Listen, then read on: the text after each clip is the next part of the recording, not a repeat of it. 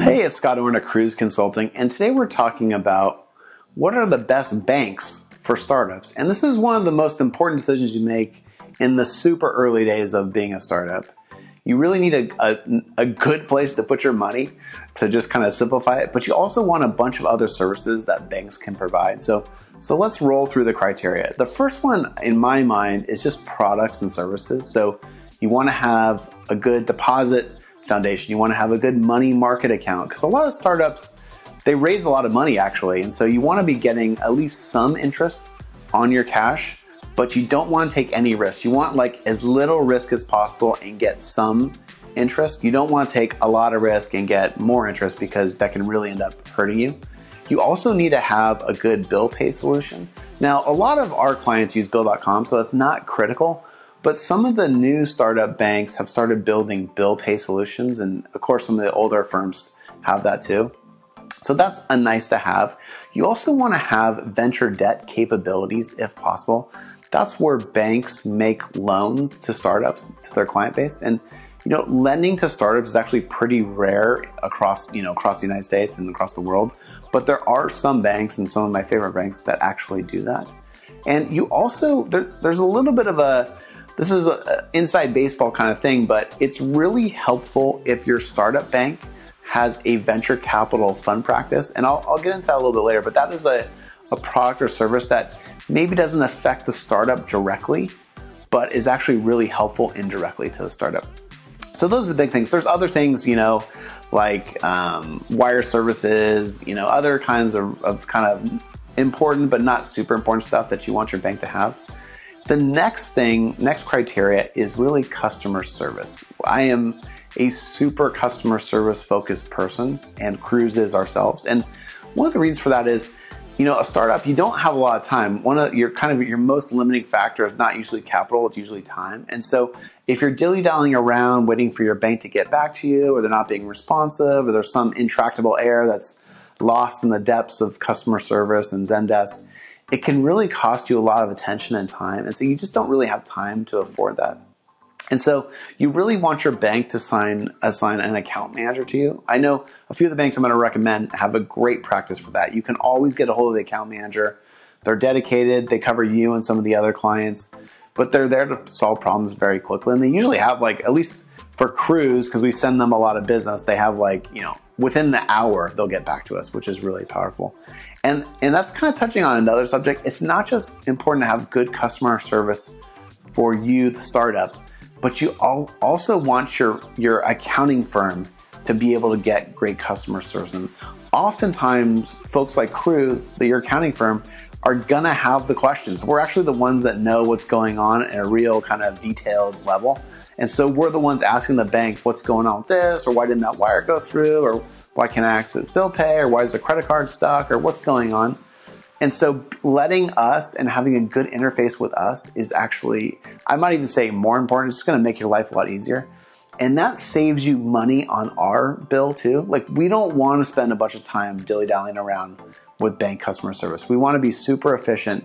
That's how our business model works. We typically work on fixed fee most of the time. And so we want to be efficient. Having that direct correspondence is really, really important.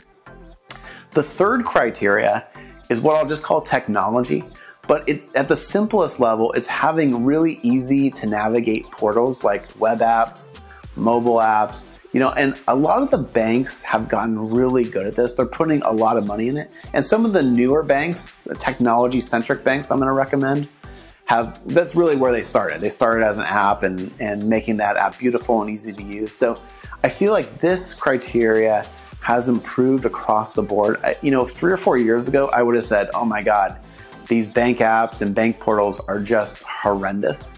But they actually have gotten a lot better, and kudos to the big banks, and kudos to the new entrants in the market that are pushing everyone.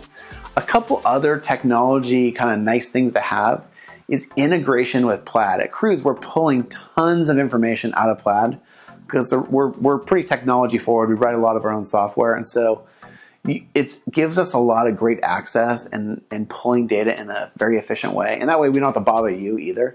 So that's like one of the nice things. And also connections to the accounting software like QuickBooks, other like Bill.com, stuff like that. That makes our life so much easier. You have no idea how many times we have to deal with like broken connections. And there's some credit card firms that we just absolutely will not work with because they're so bad. So that's, again, one of those things where technology, like great customer service at a bank, is actually saving you money on your accounting bill. And it's sometimes people don't make that direct connection, but it is very, very true. Believe me, I live it.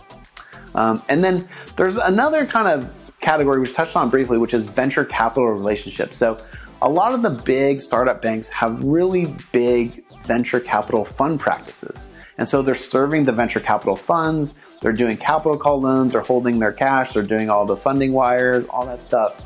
And that helps your startup indirectly because guess what? They've got a ton of relationships with VCs. And oftentimes when a startup is doing well and going out to raise money, a lot of what they're trying to do is figure out which VCs to talk to and how do I get an introduction. And so your banks can actually be a great source of those introductions. They know exactly who the VCs are doing well. They know the fund sizes. They know they have their email address. They can just make those connections. So it's kind of underrated, but having a venture capital practice at the bank is really, really helpful. So those are my big 4 criteria. There's a few other things, but that's the big stuff. And then, you know, the banks that we see doing really, really well, I'll kind of break them up into 3 categories. It's really the old standbys and old, you know, Silicon Valley Bank isn't even that old. It's like 35 years old, but in Silicon Valley years, that's pretty old. I would say Silicon Valley Bank and First Republic are the 2 premier kind of old school, super full service, we do everything or almost everything banks. And as I go down that list, that criteria, they check every box. I think, you know, First Republic actually has lending partners, so they don't lend off their own balance sheet for venture debt, but SVB has a huge lending practice. And so those guys, you know, those firms really do hit every box, and I would wholeheartedly recommend them. And at Cruise, I think 90% of our client base is working with those 2 banks. So, you know, they're battle tested. We use them a lot. And very importantly, we have really clean, clear connections with those banks. The 2 startup banks that I see doing really well are Roe, RHO, and Mercury. Both are, you know, startup-oriented banks. They're new. They're technology companies. They're backed by venture capitalists. Both have raised a lot of money. Both have beautiful interfaces, really easy to use software. And what I see is they're picking up a lot of market share. Both Roe and Mercury are doing really well. And then there's another group of banks that, like Comerica and Bridge Bank, that have been very strong in the startup ecosystem for a long time, but tend to skew a little bit bigger. Like Comerica is, I don't know, I think they're like top 15 bank in the United States, and Bridge Bank has merged into a very large bank. So as your company scales, they have really deep lending resources that can do a lot of stuff for you. So those are the 3 subsets. You know, you're not going to go wrong with any of those picks. And sometimes it just kind of, you know, if you culturally fit with, you know, maybe the startup banks a little bit more, or, hey, I don't want to take any chances. I want to have a very stable, very kind of embedded and with deep relationships bank. You might go with SVB or First Republic. But those are the criteria. Those are our recommendations. And I hope this helps. Picking a startup bank is it feels easy, but it's not that easy. There's a lot of criteria. And if we can be helpful in discussing this stuff with you, just hit us up at Cruise Consulting. Thanks.